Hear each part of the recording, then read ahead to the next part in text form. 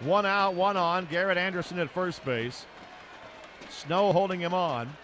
And the pitch. Troy hits a drive into center field. That ball's well hit. Lofton to the warning track. To the wall. He leaps up and it's gone. Home run, Troy Glaus. A 2-run shot. The Angels lead it 3-0.